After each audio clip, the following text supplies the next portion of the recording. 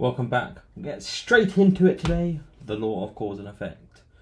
Now, most people will probably just think of Isaac Newton's third law, action and reaction, which states that for every action or force, there is an equal and opposite reaction. And he basically noticed this in nature, and he understands that, what's going on here. So how do we implement this? We're going to talk today about a little bit about the law. We're also going to discuss how we can think about it in different ways, how we can use it to our own advantage, and how to understand why we may not be where we want to be.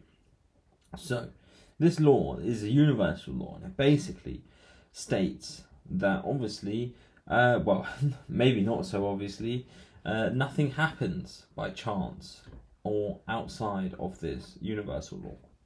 Every action that you take, every action that is taken, everything that happens has a reaction or consequence. Essentially, you reap what you sow. So, you do bad shit, and then what are you going to do? You're probably going to get bad shit, right? So if you're constantly robbing people and doing crap, basically, you might, you probably are likely to receive crap. If you're doing good and you're giving and you're helping other people, you are likely to receive help and good and other stuff from other people.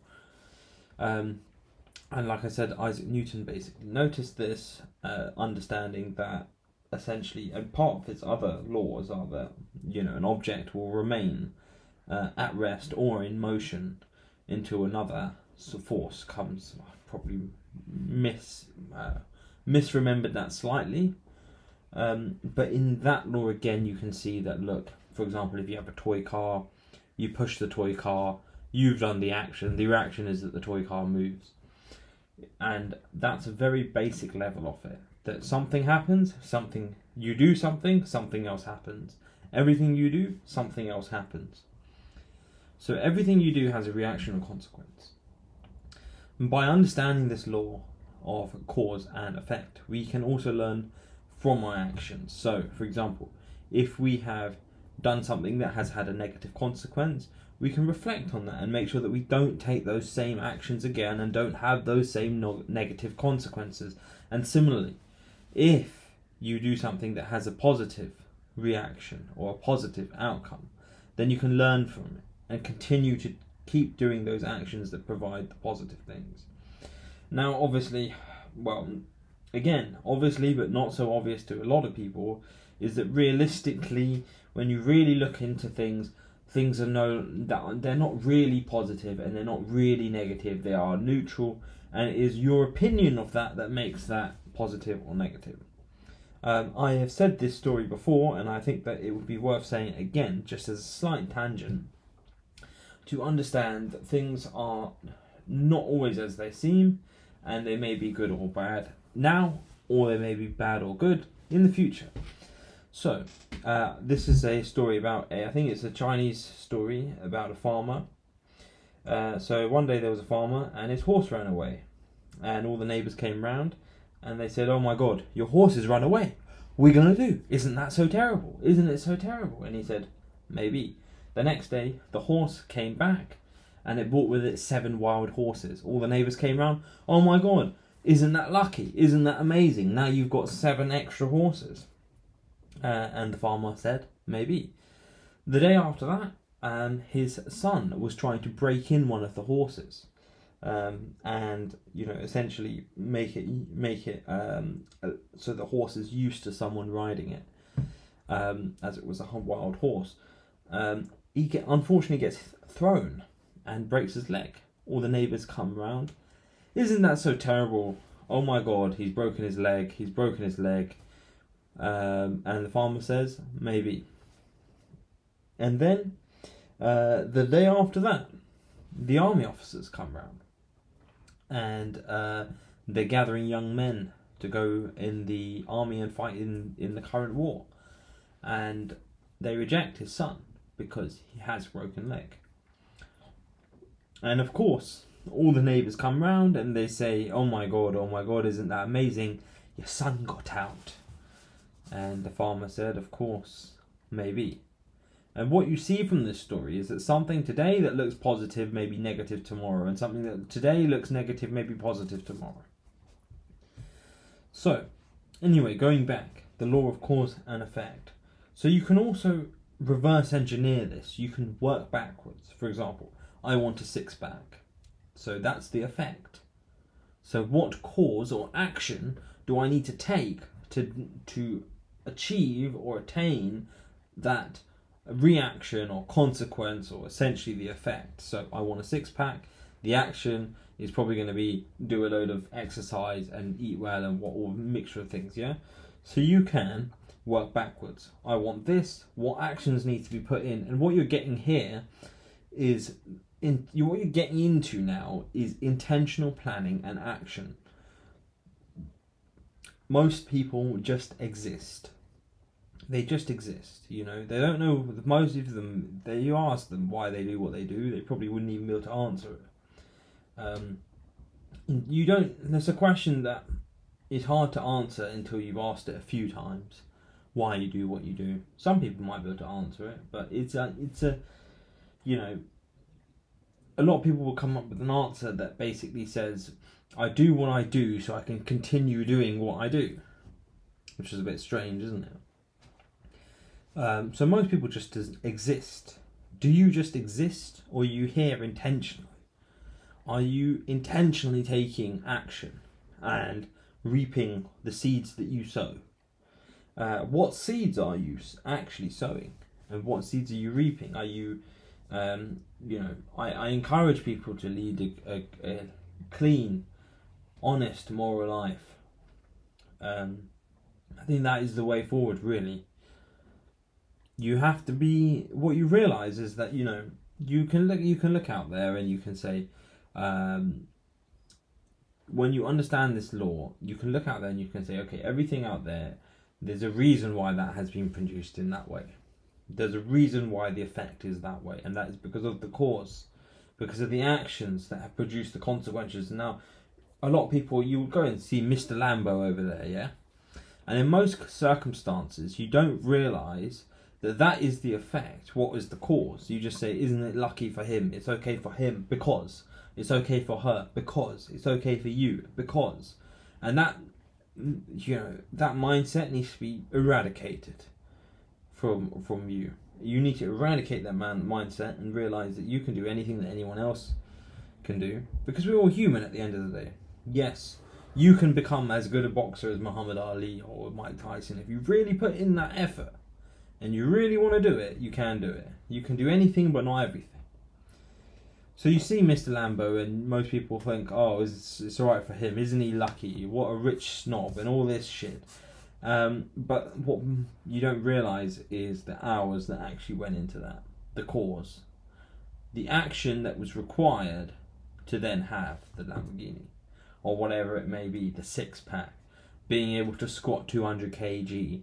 Being able to squat 100 kg 100 times, or whatever it, you know, whatever it may be. Building a house, owning property, because in the UK a lot of people are like, oh, we can never buy a property, we can never buy a property.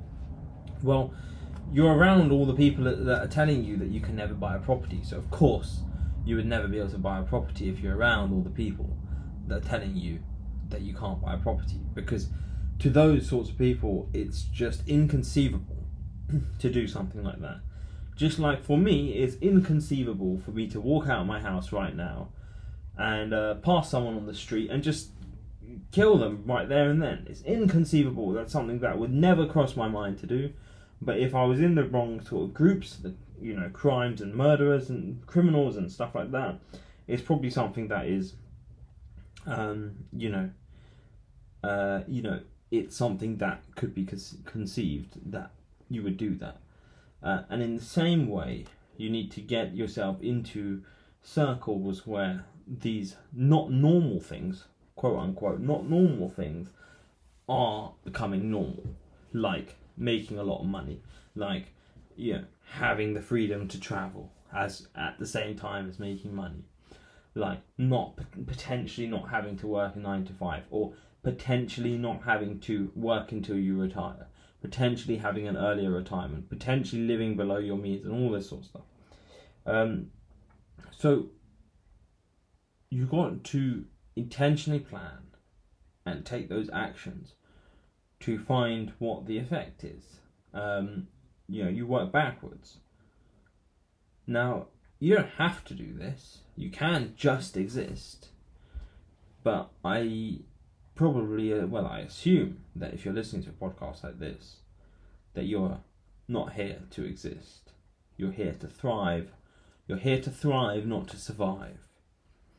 And the reality of that is that you are going to have to be willing to do what most won't to get what most don't. Because you can see, most people don't have 100k back cash in the bank. Most people don't have £1 million net worth, whatever it may be. Most people don't have a six-pack. Most people don't have financial independence. Most people don't have 2, 3, 4, 5 cars. Most people don't have, multiple skills. Most people don't know how to, have qualifications in multiple different industries, for example. Most people don't have their own business. Most people don't have, and I could keep going on and on and on again and again and again, but the reality there is that you just basically, those people that have what most people don't have done what most people won't do, or what most people won't do consistently. Because it's very easy to go to the gym once and do one workout, but it's a different story to do a workout every single day. And it was interesting, actually, because I went on holiday, a little bit of a work holiday sort of thing. Well, it was holiday with friends. It was like a 2-part holiday. The first part was with a massive group of friends, and the second part was with a smaller group of friends. And it was just in the UK where I live, and it was just, we drive for a few hours, a bit more than a few hours, and we stay on some Airbnbs and stuff. But during the second part of during the entire holiday, every single day, no matter what time I woke up, I did my exercise in the morning and my normal morning routine. And then on the second part of the holiday, I worked pretty much every single morning for 2-3 hours. While the sun was shining outside, people are going to the beach and stuff. And you think, how can I get to a life? If this is what you want, how can I get to a life where I could probably work 2-3 hours a day and chill the rest of the time, go to the beach, do surfing, whatever. Now, okay, obviously after a certain amount of time you might get bored with that, but let's say that's the goal, that's the effect. So how are we going to work backwards to get to that point in time? Well, how much do you need to survive? Say it's 20 grand a year, or 24 grand a year, 2 grand a month. Easy public maths. And you think, okay, so to do that and work 2 hours a day, 5 days a week, say, or 4 days a week, 3 hours, 4 days a week, whatever the maths is, how much do I have to make every single hour? Okay, what industries can I do that in? What industries could it be flexible? Now, it's not going to happen overnight. You have to put in that consistent action. You have to be willing to do the consistent action that most people are not willing to do to get what most people do not have. Most people do not have that sort of freedom. And you in that moment, I sat there and I thought, you know what, this is definitely doable.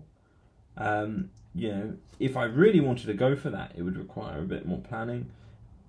And then I will have to work towards that sort of thing for a certain amount of time, perhaps a year, maybe more, perhaps at least a year.